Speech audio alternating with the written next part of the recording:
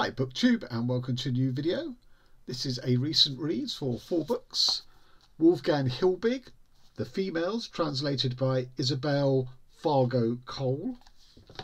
The Night by Venezuelan author Rodrigo Blanco Calderon, translated by Noel Hernandez Gonzalez and Daniel Hahn.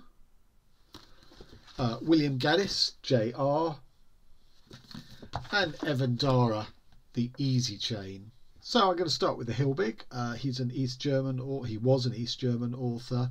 I hadn't heard of him. This is my second after the excellent Old Red Ring Plant, which was 5 stars. And I have to say, this is not only 5 stars. I think it's even more superior than Old Red Ring Plant. I've got a third of his books. They're all being translated and published by Two Lines Press. And they're all this sort of length, you know, between 100 and 120 pages, which makes them a very quick read. So this is about an East German man, and it starts off with him describing his own stink as he's working in a factory. And his sort of skin is all sort of pustulated and unhealthy. And he's completely alienated from himself, you know, with his sort of diseased skin and stuff. And he is so sort of offensive in appearance and smell to his work colleagues that he's given a job down in the basement repairing machines where, you know, he won't disturb anybody else.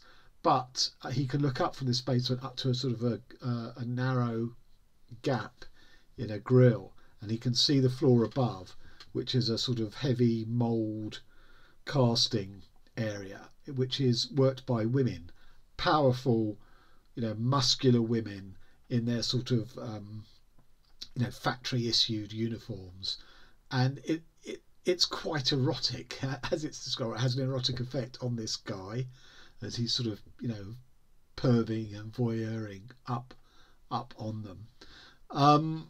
But eventually he loses his job, and he's not caught sort of voyeuring, but he loses his job for basically getting into the face of a work colleague. And as he sort of tramps around the town with sort of at a loose end, he realizes that all the women seem to have disappeared from the town.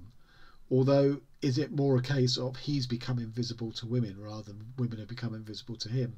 Because part of what this book is about a quest for his mother to get her to acknowledge his existence, because when he was young he turned round to her in the family home and said that he was going to become a writer. Now don't forget, this is East Germany, communist East Germany, and his mother is absolutely appalled by the prospect. Not only is it easy to fall foul of the authorities by writing stuff that they don't approve of, but her greater concern is that he's going to reveal family secrets. He's going to let the cat out of the bag and put their lives on show, you know, as he uses the material of his family for his books. So ever since then he's felt sort of pushed away by his mother, and he's desperately trying to get her to acknowledge his existence. And this is the thing, this comes back to right at the beginning, and his sort of stink and smell and all this sort of, you know, bad skin, because the book is a search for the I, the first person singular, because in East Germany there was no I, there was no individual. You know, you were part of a proletariat, you know, a mass society, and that by wanting to be a writer, by wanting to express himself, he's very much standing out against that. And that is why it's not his skin that is bad, although that is a symptom. It's his language that is bad, in terms of how the state would see his ideas and his language. And he goes on this quest trying to sort of find out what's happened to the women in the town, but also by doing that he's going to journey towards himself. And it's brilliantly done, and it really makes you think about gender in very unusual ways. I mean, I think it is specific to life under state socialism. You know, it's not something you can necessarily, the analysis of gender in here is not something you can necessarily take into where we're at today with gender. You know, there is cross-dressing themes that he experiments with, you know, maybe trying to become a woman in his own right. It's really interesting, and it's really well done, and it's 120 pages packed with ideas and good writing and stuff. So 5 stars. And On to the Night by Rodrigo Blanco Calderon. I saw Eric Carl Anderson haul this, and it sounded right up my street. And having read it, it's sort of a book that goes in two different directions at once, and each direction I really liked, but coming together I couldn't quite make it work. So I give it 4 stars. And the two directions are, one, it is quite sort of postmodern, about sort of writing and stuff, whereby 2 of the main characters, one is an author and the other is a psychiatrist, and the author is a client of the psychiatrist, but at some point he turns around and asks the psychiatrist if he's ever written himself, and the psychiatrist sort of says, yeah, I've dabbled.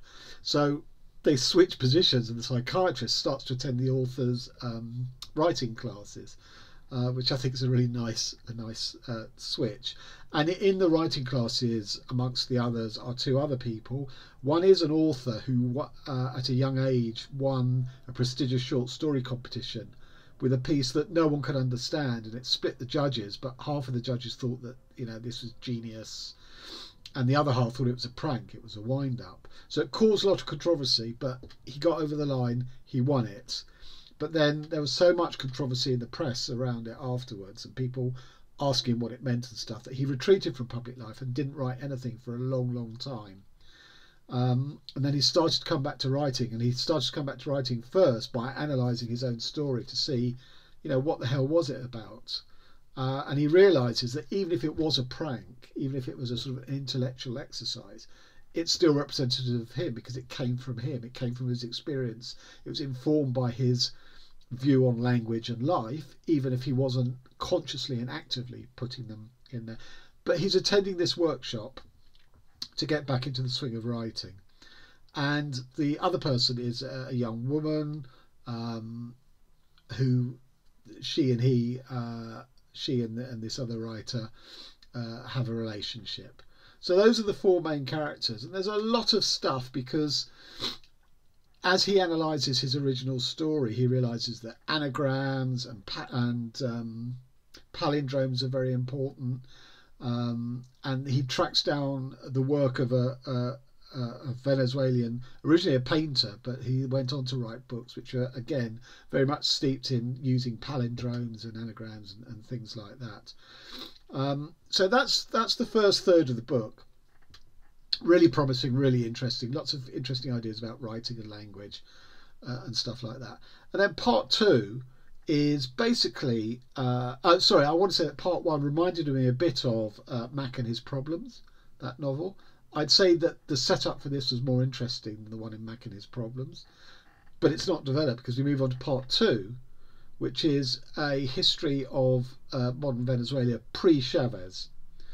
And in that respect, it reminded me of a Colombian novel that was on the International Booker long list a couple of years ago, by somebody Vasquez, called The Shape of the Ruins, because that book was mainly about pre-narco Colombia.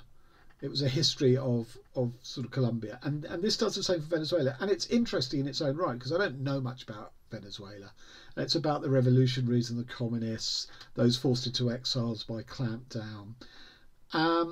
And one of the main through characters through that is this author who used palindromes and anagrams that the writer from part 1 was really up. So in a way, it's sort of the story of this guy's life and everyone that he came into contact with, because he was part of this exile community and, you know, resistance, etc, etc, etc. But there are an awful lot of characters passed. You know, you just sort of begin to learn about one character, and the baton's passed on to somebody else who comes into that sphere. It's slightly overwhelming in terms of the characters that you have to deal with. You know, I got a lot out of it. I learned about Venezuela, but I was struggling to tie it back into part 1, and then part 3 it sort of returns to part 1, and there's another character introduced, which is a psychiatrist, not the one from part 1, but another psychiatrist based on a real life Venezuelan figure who is Chavez's main advisor, really. And in real life and in here, this psychiatrist was found to be someone who kidnapped women, you know, some of his female clients, and basically imprisoned them and ended up killing them. And the real life guy, Chavez's advisor, was actually jailed for it. So that's in here as well. And I think it does say things about the link between writing and psychiatrists, because they're very heavily populating the movement of resistance, the revolutionaries and the far left sort of activists and stuff. But I did find it hard to knit it all together. It seemed to be two different books, really. That's why I gave it 4 stars. And on to J.R. by William Gaddis. So this was my March of the Mammoths, because it comes in at 770 pages. It was a buddy read with Fraser over at A Springboard for Thought. I'm going to put in the notes below, I'll publish the link to Fraser's very good summation of this, and also to Chris Veer over at Leaf by Leaf, who has a 40-50 minute long video talking about this. So JR is an 11-year-old schoolboy. I think that makes him 6th grade in America. Forgive me, American cousins, if I've got that wrong. And he and his mate, they send away for anything free that's in the back of magazine, comic books and magazines and stuff. So they get free samples, they get gifts, they get company reports, anything that's free. And they have this sort of massive mail stuff that arrives, and they sift through and they weed out what's going to be useful to him. But JR has one particular focus that the other guy doesn't have. JR, after a trip to Wall Street, a school trip to Wall Street, is interested in anything to do with business, hence things like company reports and things like that. And on the trip to Wall Street, the class have all brought in a few cents, and collectively they've bought 1 share in a company. And JR uses this as a springboard to trade up. He buys penny stocks, and he basically sequesters what we'd call a supply teacher here in the UK. So there's a musician who, to earn a bit of cash on the side, is teaching at the school. He's supporting the music teacher there as they're putting on a production of Wagner. And this kid, JR, is part of the cast, but he's completely uninterested in it. He's only interested in making money. And he somehow sequesters this teacher because he lends the teacher money after a mix-up over train tickets for a field trip. He's sort of got him under his thumb. And in the end, most of the characters in this book end up working for JR. No one knows, apart from the teacher, no one knows that he's this 11-year-old kid. When he gets a phone booth installed in the school as part of his sort of wheeling and dealing. And any time he's on the phone talking to grown-ups, he stuffs initially paper and then a handkerchief to disguise his voice, because they tell him he's a kid. So JR is sort of a wheeler dealer, and everyone falls under his thumb because they're making money, and it's worth being a part of. And we get all these subsidiary characters, every aspect of capitalism. I mean, this is a tour de force of capitalism in America by the early 70s when this book came out. So not only stocks and shares and mergers and acquisitions, you get inheritance, from wills, you get insurance claims, you get gambling, you get lending someone money for a train or a taxi fare. Every aspect that money and transactions permeates is in here. The book is almost entirely in dialogue, non-attributed, but it's so skillfully done that you know who is talking. But it does make it, it demands your attention. You have to keep your focus to realise who's talking and stuff. And when it's on the few occasions when it's not dialogue, when it's description, there are run-on sentences. Those paragraphs teeter like they're going to collapse under their own weight, because this empire that JR is building is teetering on the point of collapse as well. One of the main characters is the chief broker at a investment company handling stocks and shares, and he reels off deals going down here, there, and everywhere, bits of information that would feed into deals such as, this guy, the CEO here is in hospital having a kidney, whatever it is. He talks like a ticker tape machine. he is non-stop, and his grasp of detail, which he needs to make all these right decisions about buying and selling shares, is extraordinary. But it's hard to read. It is, in a way, it's anti-art, because it's only concerned with commerce and business.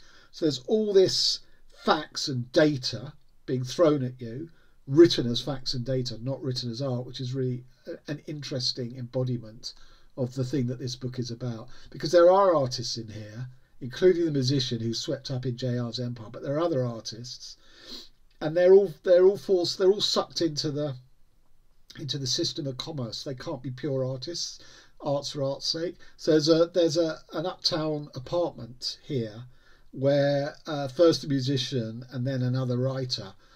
I've been given permission to go there as a sort of a writing retreat, or an artistic retreat to write and to compose.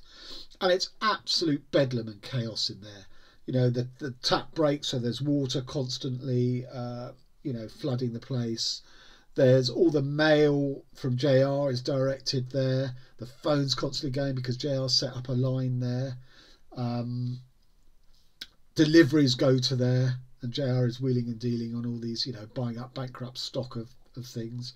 So it's absolute bedlam, and these artists cannot escape. They need peace at the centre in order to create, and that's the one thing they are denied. Commerce is anti-art, both sort of intellectually and artistically, but also in terms of commerce. They're frustrated at every turn, these artists. It's brilliantly done. As I say, it is quite hard going, particularly in the middle section where you've got the shtick from part 1. Part 3 resolves a lot of the stuff, which from a plot and a fate of various characters' point of view, which is very worthwhile. But part 2, I feel, doesn't really advance anything that part 1 hasn't already. It's more of the same, really. And for example, as I say, the broker, reading his stuff is anti-art. One of the frustrated artists, the writer, basically he's a drunk and he's very, very belligerent and very unpleasant. No less unpleasant than the broker is. And the broker is at the top of the pile, giving orders, squashing underlings. And this guy, the writer, he has no power over other people, but he has a very similar sort of timbre of voice, in that he's just, because he's a drunkard, that he's just sort of berating people and using people and ignoring people. And that's quite hard going. These two fairly significant characters are not great. And then the final thing I'd like to say, it's written in the early 70s, but there's sort of nods at things, that developments that we're going, that we have come to know in our lifetimes. Although technically in 1972 I was 8, so even then it was in my lifetime, but I wasn't reading this at age 8. So for example, another aspect of the money and penetration of capitalism is corrupt deals with local government. Here we have a school board trying to put a budget together, and there's lots of sort of corruption between them and the local government.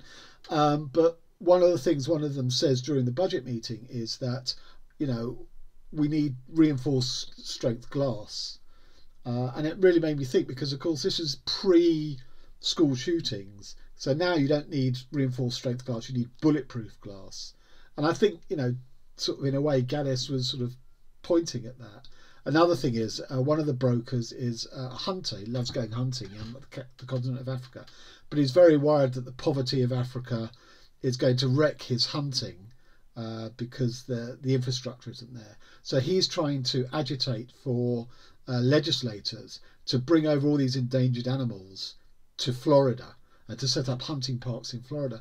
Well, that sort of hasn't happened, but a version of that's happened, where you get sort of hunting tourism, where these sort of that outcry of that Minnesotan dentist who went over to Zimbabwe and shot a treasured 20-year-old lion or whatever it was, and the outcry that caused. So again, there's an element of future prediction, which I found quite impressive. So all in all, a very, very good read. 4.5 stars. And weirdly, I picked up the Hilbig when I finished JR, because it's short. I read it in a day. So the next book I picked up, i.e. the second book after JR, was this, The Easy Chain by Evan Dara. And it's very, very similar in theme. Although being Evan Dara, it has an ecological tinge, which, apart from the hunting thing, wasn't so much in JR. I mean, it treads very similar ground with a very similar tone. Evan Dara is a bit of a sort of unknown quantity. He's sort of, you can't say it's self-publishing. He has his own publishing house called Aurora. He lives in Paris, but no one really, he doesn't do sort of, appearances and events and stuff. But the critic Stephen Moore reached out to him. Stephen Moore is a big Gaddis critic, and Dara's first book, called The Lost Scrapbook, which I recommend for anyone, by the way, although it is very difficult to get hold of outside of the US. Anyway, because that was all told in dialogue, unattributed, no clear transitions, very similar to the way this is written, and chunks of the recognitions by Gaddis is also written. Stephen Moore asked Dara, if Gaddis was an influence on him. And Dara's response, and you take this or leave this, was that he got a copy of one of the Gaddis's books out of the library, read the first page, and then closed it and didn't go back to it because he was afraid of being influenced by it. Okay, I can buy that. And let's face it, the coincidence of unattributed, all dialogue style, is that can be coincidental. But to pick a similar theme, this was published in 2003, so 30 years later. I don't know. I'm not sure I buy Dara's disclaimer on that. So this is very much capitalism 20 years after JR, I feel. And again, it's told all in dialogue. So the very first part is, it's a litany of people giving voice about this character called Lincoln Selwyn, and we get the history of Lincoln Selwyn through these characters. It's not Lincoln Selwyn ever talking about himself in the beginning. And Lincoln Selwyn had British parents but grew up in Amsterdam. But he had this yearning to attend the University of Chicago and study on their Humanities and Civilizations course, and from that to get into a elite club of 100. I can't remember exactly the ins and outs of it, but that was his dream. And he manages to get, even though he's a mature student and doesn't have the qualifications, he manages to get into the UC to do this. But he's struggling as a student, and he's sort of depressed and stuff.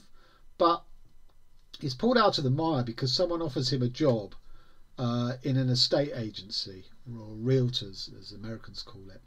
And he's brilliant, even though he's not formally allowed, because he hasn't got the qualifications, he's not formally allowed to close deals. He takes people up to the point at which someone else comes and closes. And he's so good, he's so charming, he's so winning that the business just takes off.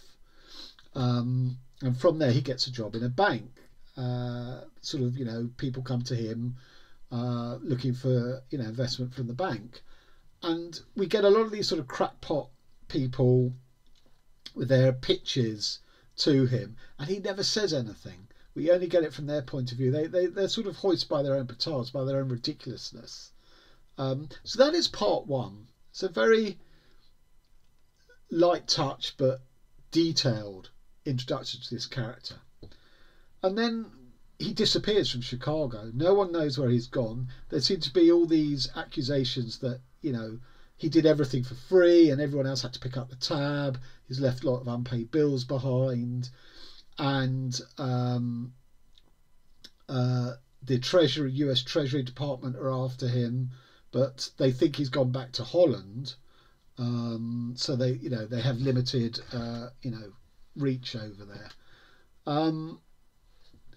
When he was in Chicago, he paid a private investigator to search out his aunt, who'd sort of dropped off the face of the earth, and his aunt was being his mother's sister. Now back in Holland, he's doing similar, looking for his mother, who's an alcoholic who lives on the street.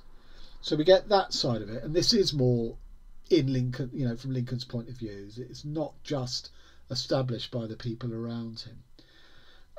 There's also a newspaper journalist who's trying to pick up the pieces that Lincoln's left behind and have this great scoop of a story. And everyone she talks to still talks to Lincoln very fondly. He's still a loved man. He was the talk of the town. He was the social hub. Everyone wanted to be, seen with him, to socialise with him. He bedded all the eligible women. So he still has a very positive reception in the vacuum that he's left behind. Apart from these Treasury guys are getting more and more violent in what they'd like to do to him. And then it goes off in several different directions, one of which I don't want to spoil, but was shockingly brilliant, because you realise that this is a book, again, a critique of capitalism.